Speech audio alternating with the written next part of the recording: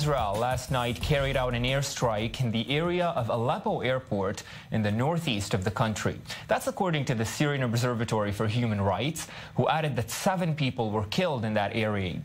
Syrian sources claim that the country's anti-aircraft defenses thwarted the strike.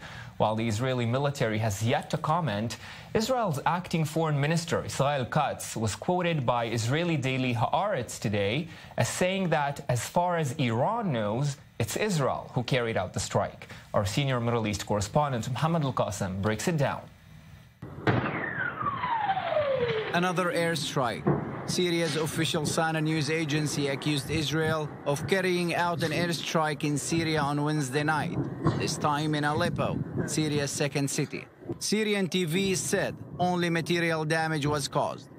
Army air defenses repel an Israeli aggression that targeted a number of industrial sites in Sheikh Najjar industrial zone, northeast of Aleppo, and downed a number of the hostile missiles.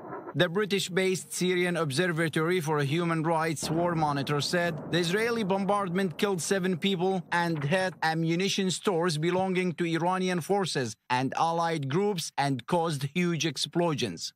Israel rarely admits publicly that it's behind these attacks. Prime Minister Benjamin Netanyahu addressed the airstrikes on Thursday, saying, "Our activities against Iran's attempt to establish itself militarily in Syria, to introduce sophisticated weapons in it, continues all the time." This air raid in Syria is the first since U.S. President Donald Trump recognized the Golan Heights as Israeli territory last Monday. The Golan Heights were seized from Syria in the Six-Day War of 1967, and the U.S. decision broke with decades of international consensus.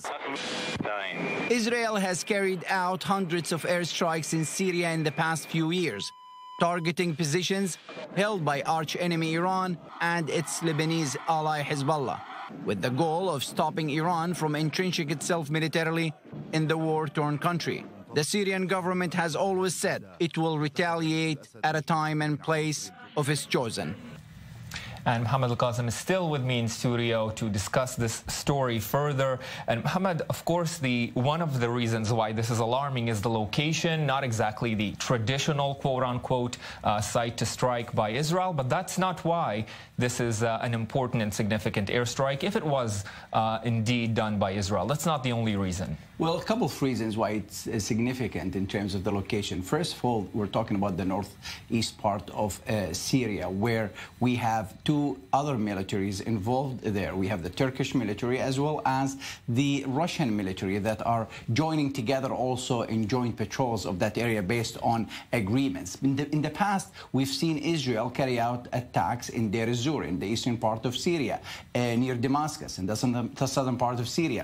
Even at times near Aleppo, only to the south. That took place. But to have it done there, that risks also maybe getting involved or at least clashing with the other 2 militaries we're talking about. And also, it's an area, it has heavy presence of the Syrian opposition of different backgrounds.